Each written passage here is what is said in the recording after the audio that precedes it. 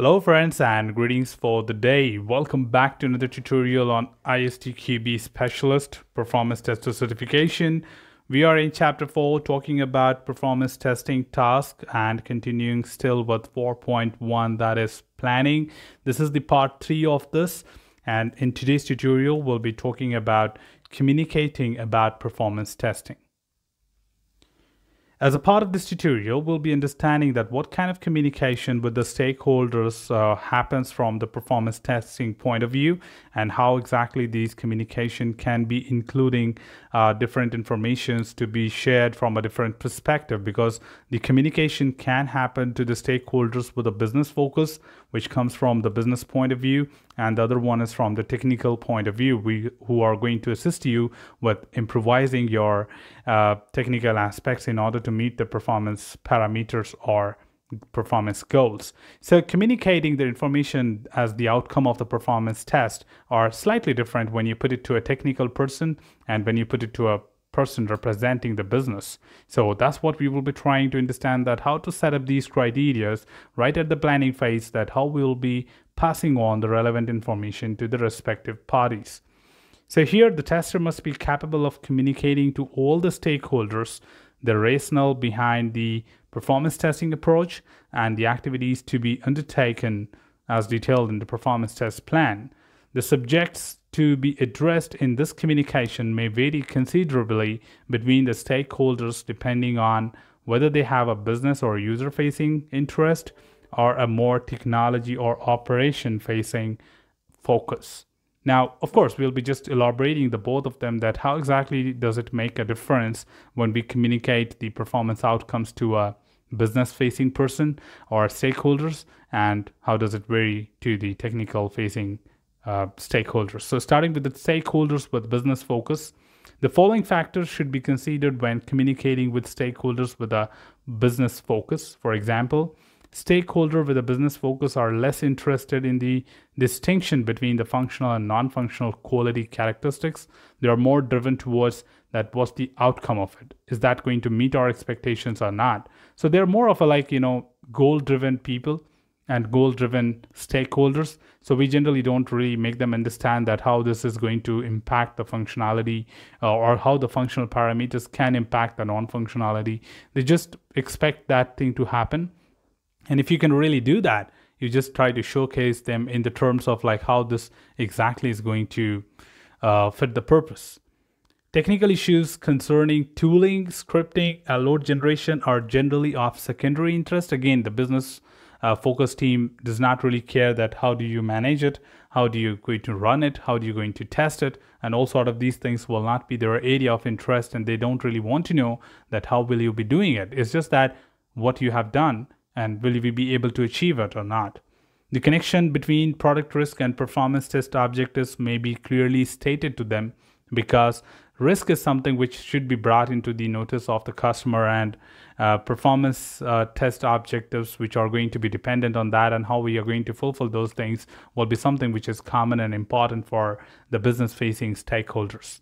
Stakeholders must be made aware of the balance between the cost of planned performance test and how representative the performance testing results will be compared to the production conditions. So again, this point speaks it for itself, that the cost of planned performance tests as a budget to be explained to them, and how representative the performance testing result will be, like the way you will be putting it to them in terms of the graphical representations or outcome-driven approaches in a PPT format, which showcases the overall trend of the performance outcomes.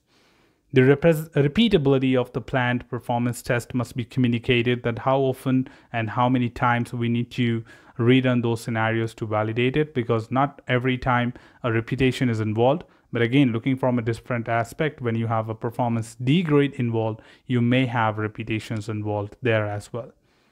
Project risk must be communicated. So not just the product risk, we also talk about the project risk here.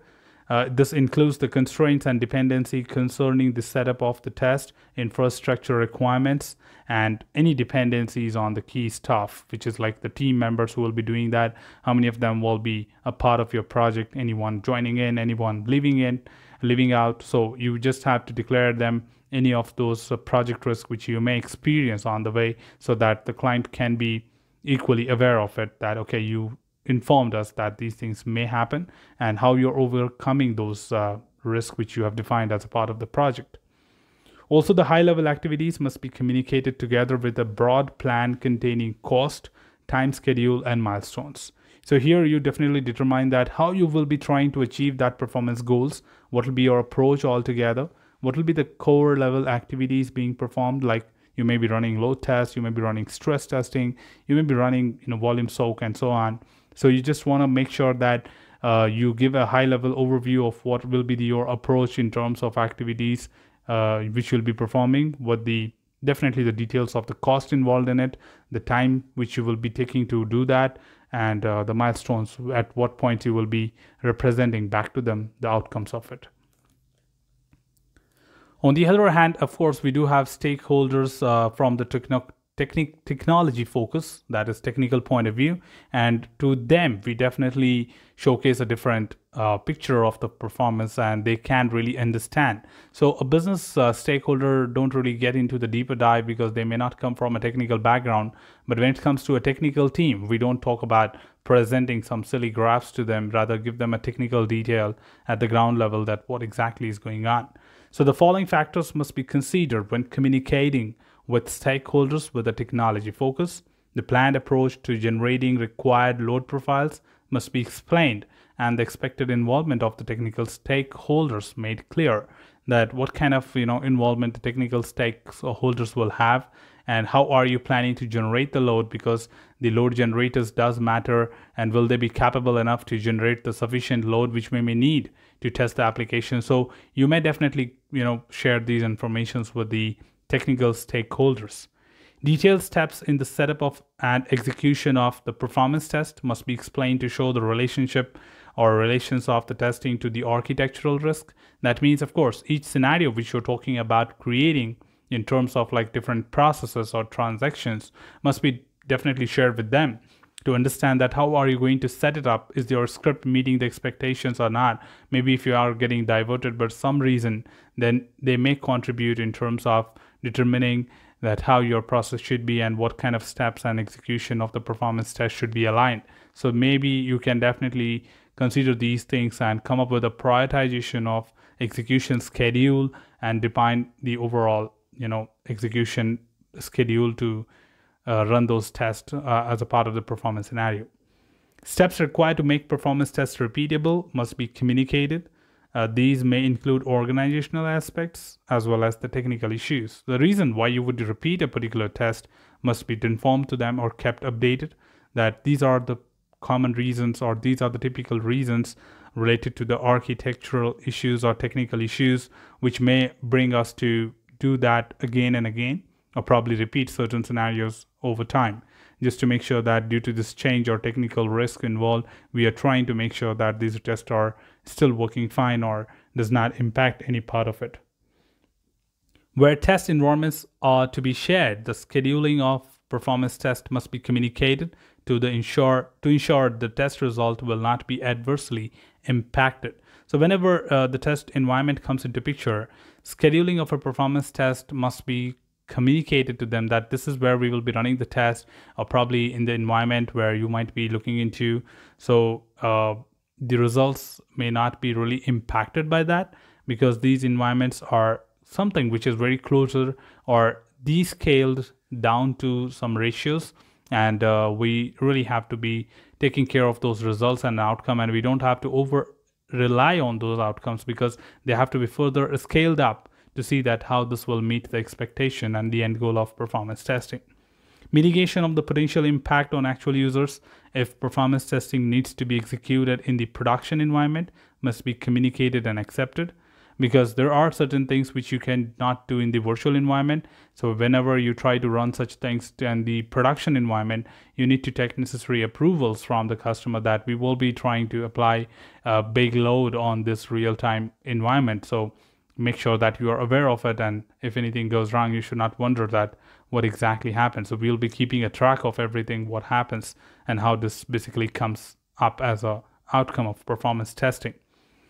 Technical stakeholders must be clear about their task and when they are scheduled, because you definitely may have their contributions from time to time in the entire performance testing lifecycle. So you must keep them updated with the schedule, that at what point the contribution of the technical stakeholders are required throughout the lifecycle, the schedule, and at the same time what kind of involvement we are expecting from them, so that they can be readily available with all necessary information what they may provide you, and be prepared for it.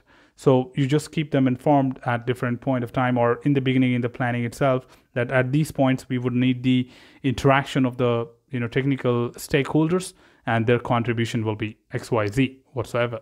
So you just define that in the beginning itself. Well, putting it all together, that was all to talk about the test planning of the performance test. Just there are a lot of things to be remembered from here, and of course being aware of the planning stage can give you a lot of inference that how exactly things will happen at the ground level. Of course, we do have a lot of other phases to come up, so stay tuned for that. That's all from this particular tutorial, team. Should you have anything else, feel free to comment below. I'm always there to address your queries and answer them well. Till then, keep learning, keep exploring, keep understanding the context. Thanks for watching the video, team, and happy learning.